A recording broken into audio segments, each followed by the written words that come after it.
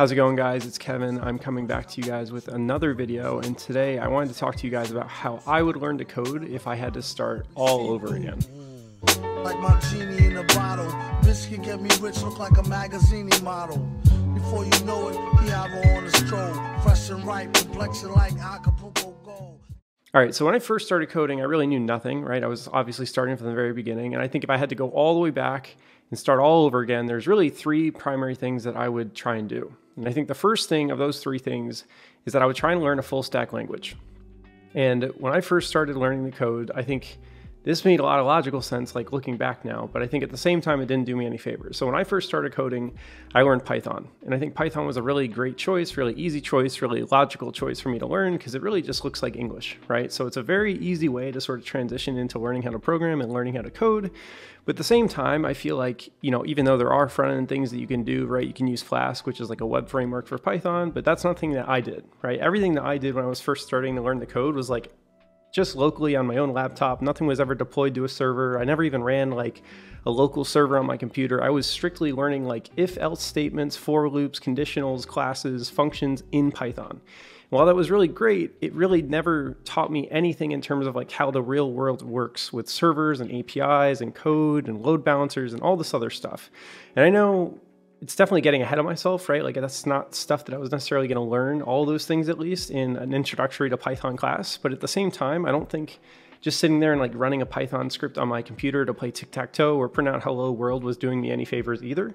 So I think I wish there was more of a balance between like learning how to actually write code, right? Or give computers instructions, but also like, why is that relevant for the real world as opposed to just running a Snake application on my own local computer. And so just to build on top of that, I think whatever language you want to learn, that's great. I'm not going to say like you have to learn JavaScript, for example, but I do think that whatever you try and do, try and learn how the front end and the back end talk to each other. Because in my head, that was mind blowing. That was never a thing that I, covered in an intro class like Python or just learning how to code in Python. And I think that's something that would have been really, really helpful. Like understand that there's a user experience, right? There's a UI. And when you click a button, like, an Uber doesn't just show up, right? Like there's something that happens behind the scenes that tells that Uber where you are, that matches you to a driver, that calculates how far away they are. There's so much stuff that happens. It's not just the magic of clicking a button.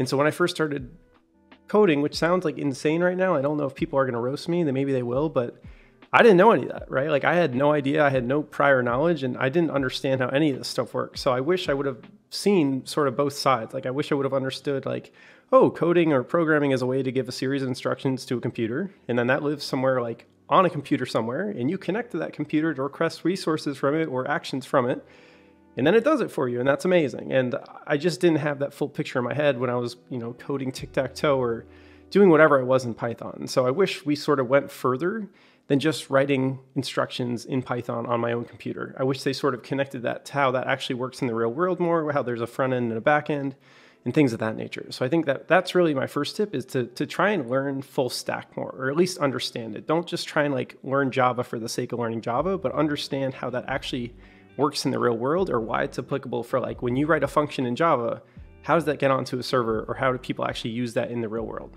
I think the second thing really piggybacks off the first thing, right? So the first thing is that you should learn full stack development, or at least how it works and understand it conceptually.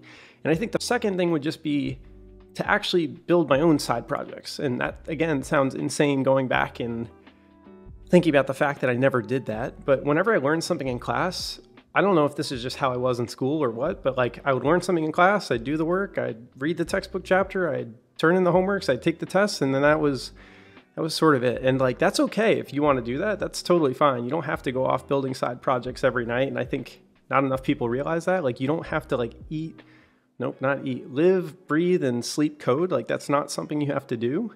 But I do wish that I sort of took what I learned in school and tried to apply it to my own projects. Because again, I think if I wasn't learning how, a Python server would run locally on my computer in class, I think that that's something that I could easily learn on my own, right? And that was not something that I learned at all in those classes. And frankly, I think it's really important to do that. So I think if you can figure out a project for yourself to build, even if it's super simple, I think it's really, really helpful, not only to understand like the larger concepts and how things fit into the real world, like I talked about just prior, but I think it's also really helpful in just like reinforcing what you're actually learning in class or in a book or in a course or in a podcast or whatever you might be, gathering this information from. So I would definitely recommend that you guys try and take whatever you're learning and apply it to a specific project that you want to build.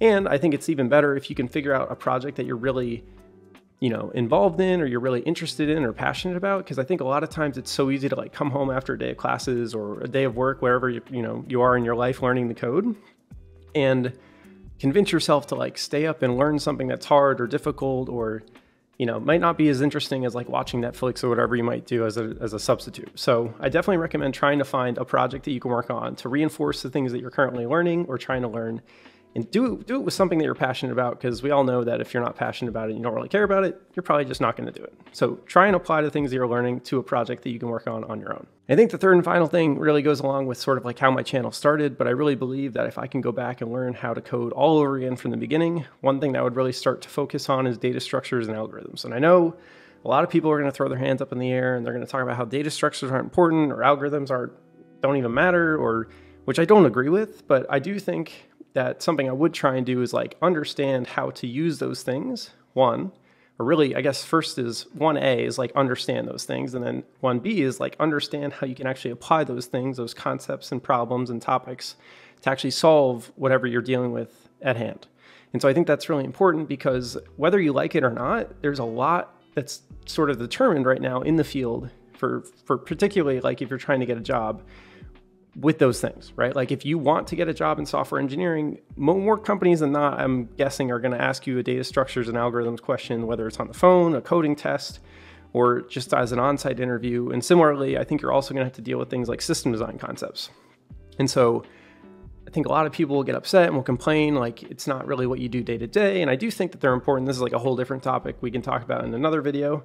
But I do think whether you like it or not, that's sort of the game that you have to play in this day and age. That is how interviews are conducted currently, at least by and large, that's how they are. There are other companies, I think, who hire by other methods and things, more project-based testing. But again, if you want to work as a software engineer in the field right now, I do think that those are some of the tools you need to have in your toolbox, and you need to be able to solve coding interview questions. That's sort of just how it is. That's how it goes. And if you don't like it, sorry, but I think that's honestly like where we're at right now. So I definitely wish that I knew that back then. And like, again, it sounds crazy. It sounds like I just like never went online and looked up how these things work, but I really didn't. And I didn't know where to start. So like, I definitely wish I would have looked at Leak Code earlier, because I really believe that if you just do a little bit every day or a little bit over a long period of time, you're going to be in pretty good shape. Like, I don't think you need that much time to learn these things. It's just a matter of setting your mind to it really, and then just deciding you're going to learn these things. And I think if I had done that, I probably could have lined up internships pretty easily. I think I could have set myself up really, really well for coming out of college.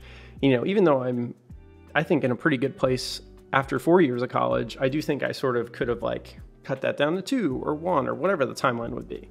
But however you want to say it, I do think that just solving those questions earlier and being exposed to them and learning about data structures and algorithms would have been really, really helpful.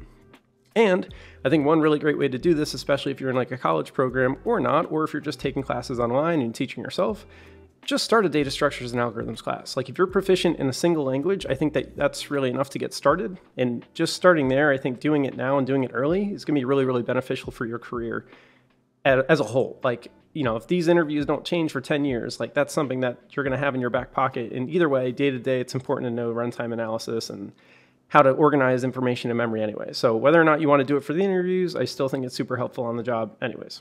So guys, I think those are really the 3 things that I would focus on if I had to actually go back and learn how to code all the way over again from the start. So again, those 3 things are basically to learn a full stack language, or at least learn how a full stack works conceptually as a whole, right? Because I don't want to sort of just be pigeonholed into focusing on one thing with like my blinders on. I want to know how things work when you sort of zoom out and understand how software works in the real world. I would also try and make sure that I'm working on personal projects, right, on my own. I would try and take the things that I'm learning in class, online, in podcasts, wherever, reading in books, and apply them to things that I'm passionate about on the side. And I think the third thing is just something that would be really helpful for your career if you start early, which is learning data structures and algorithms, and probably practicing Leak Code problems, because that's how interviews go right now. So guys, that's it for today. If you guys enjoyed this video, do me a favor and leave it a like and subscribe to the channel for more, and I'll see you guys in the next one. Like my genie in a bottle, this can get me rich, look like a magazine model. Before you know it, he have her on a stroll, fresh and ripe, complexion like Acapulco gold. If I had to guess just right, not a J.O. Like a cradle robber, copter off shop, a trailer load. Know the right number, you could get her.